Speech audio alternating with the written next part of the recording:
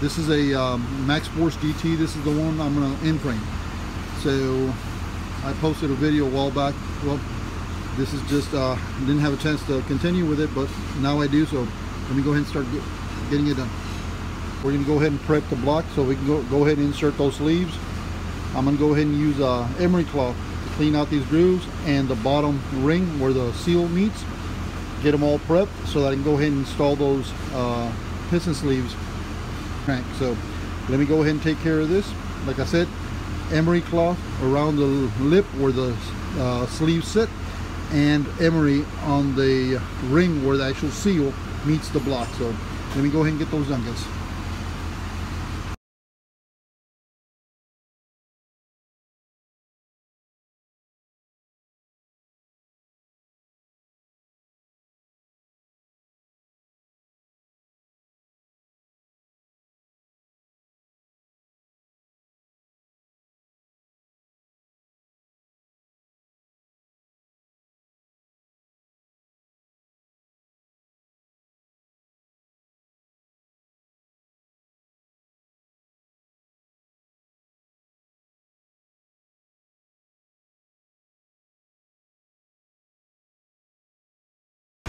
Guys, as you can see, we got these very clean, a little ring where that little seal's gonna sit, and the ring where the seal's missing, the bottom is also clean. Well guys, this is the actual cylinder sleeve, and this is the seal that goes on this cylinder.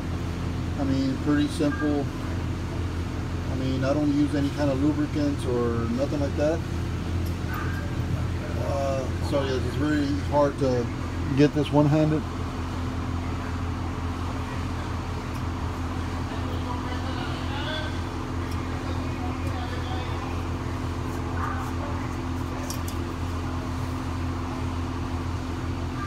There you go, guys. I don't know if I recorded this right, but all you do is slip that little O-ring seal, and the cylinder wall has a little groove where it sits. So that's all you do on these. And then let me go ahead and take it over to the block and get it installed. Here, take your sleeve, fit it on there. And right now it's got a little step, so there is a tool to install these. They don't have it here, so what I'm going to do is I'm going to improvise. I'm going to use piston wrist pins and the head bolts to bring that sleeve down to where it's supposed to be at. It's got to come down maybe a 1/4 inch. Let me go ahead and do that, guys. Guys, this is what we're going to be using. We're going to be using an old wrist pin for a piston and a lug nut for one of the wheels, and these two head bolts to push that sleeve into place. So let me go ahead and get this done.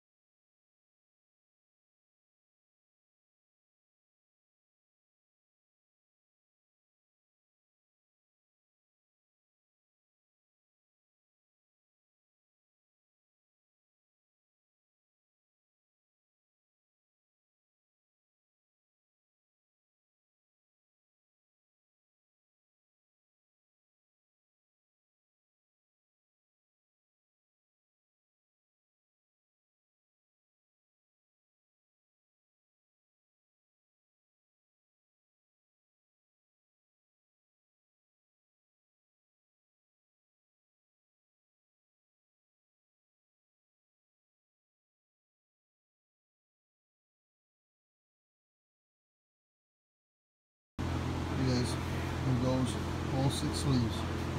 Well, here guys, we're going to remove piston up the connecting rod. Well, those are junk. We don't need those. Got a new wrist pin, rings, and a new piston head. So here, arrow points forward, cap goes towards cam side,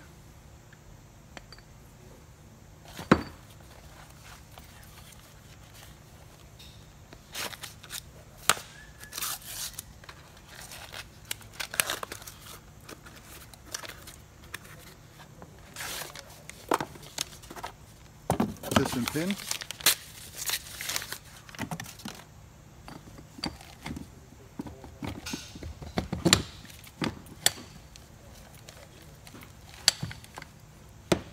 and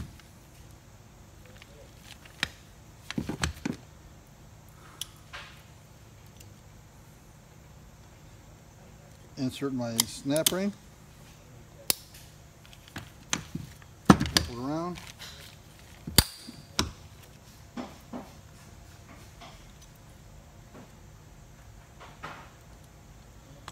the other snap ring,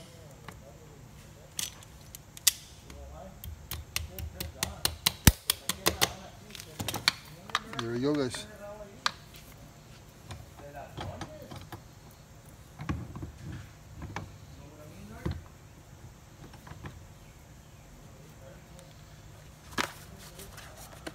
Get your rings.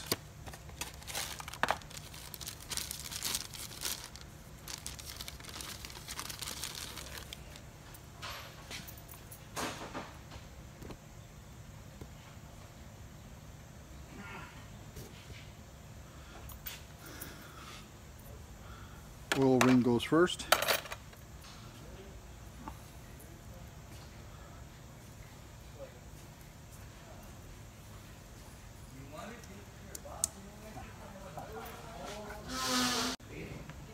Second part of the oil ring. Make sure it goes around.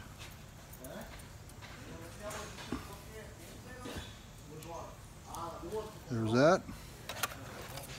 Then you got your top compression, and the second goes in first.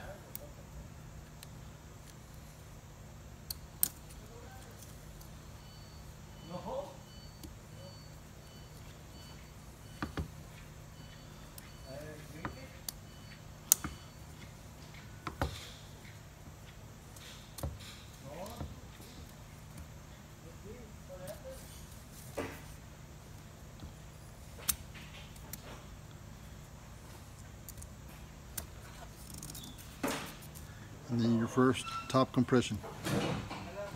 Slip it on one side and just follow it through. And there you go, guys. Rings are on. I'm going to do the same to all the other pistons. Get them ready for installation.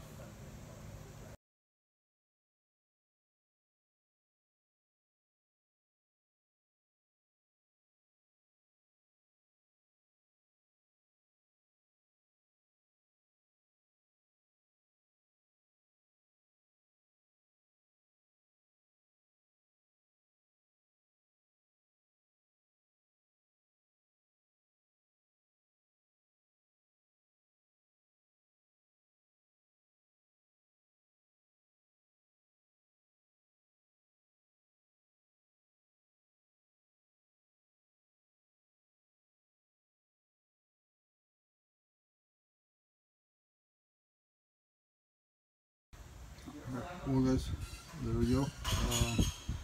Got all 6 pistons on their corresponding connecting rods. They're in the locations where they're supposed to be. So after lunch, we're going to go ahead and start compressing those rings and pushing those pistons into the block and torquing down those rod bolts. So I'm going to go out for lunch real quick. When we come back, we'll go ahead and take care of those. Couldn't continue with putting that engine together. Had to go out, make a little run. Had to pick up a group and take it. I mean, I'm acting as a bus driver now, I guess. So I'm gonna have to call it quits on that engine for today. I'll go ahead and continue tomorrow and see how far I can get on it tomorrow, guys. So, well, thanks a lot for watching, guys, and like and subscribe.